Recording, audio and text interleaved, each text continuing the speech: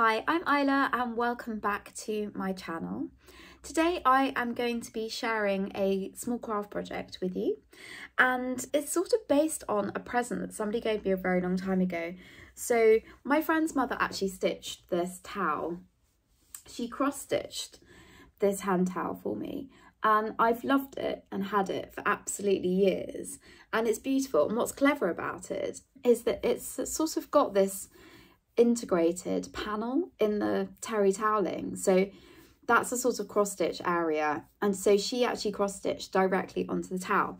Now my little brother put this through the wash with some darks, and that's probably where we should leave that conversation, because I was fuming and really upset, because I obviously adore this towel and it's got some very dark splodges on the back, and I thought it would be a nice idea to copy the pattern because it's so pretty. And also I wanted to make a present for my godchild. So I first found some Gt band. So I couldn't actually find this kind of towel where this kind of cross stitch fabric was already integrated into the towel. So I went onto Amazon and I found this, which is called Gt band, and I will link in the description the width of this, because I think this is the perfect width. It's something like 3 inches wide, and I can't remember the cross stitch count or anything, but I think it's pretty perfect to go onto a towel. Now I actually already had some Gt band because I have done this project once before, but I had a sort of half-started project, and so what I did was I kind of unpicked the project that wasn't going very well. You can see there, that's a bit of the project that's not gone very well. I'm not very good at wasting things. I can't bear waste, in fact. What I did is sort of unpicked it, and then I started copying the pattern on the other half. There you go. I'd done obviously about 4 rows, and I realised that I wasn't going to have enough thread to match and do the rest of what I needed. And so I went to my neighbour Mary, because we don't have a great haberdashery shop and I wasn't anywhere near London. So I sort of said to Mary, do you think you've got anything that might remotely match this?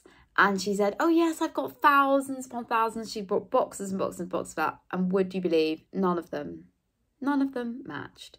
So I picked the best sort of match, and lo and behold, it does look quite different, but I think that's okay.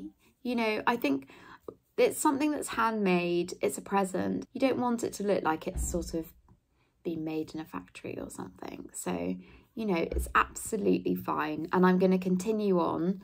And actually I ended up having to buy a new bath sheet towel, and it's much wider than I realised it was going to be. So then I'm just going to have to kind of add one figure here, add another figure here, keep going in that vein, and it's all going to be fine. These are the threads that Mary gave me. Lovely. She gave me 2 like that. Yeah, so I'll show you when I've done a little bit more.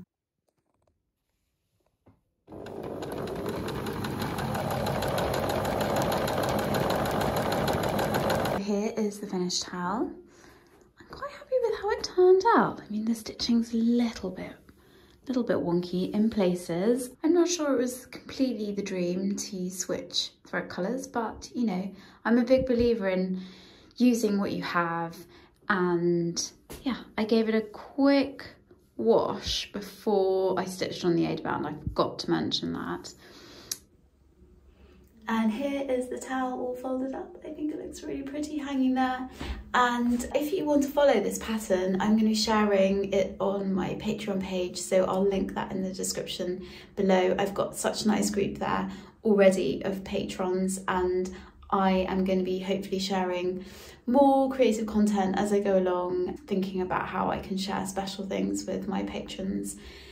Check it out.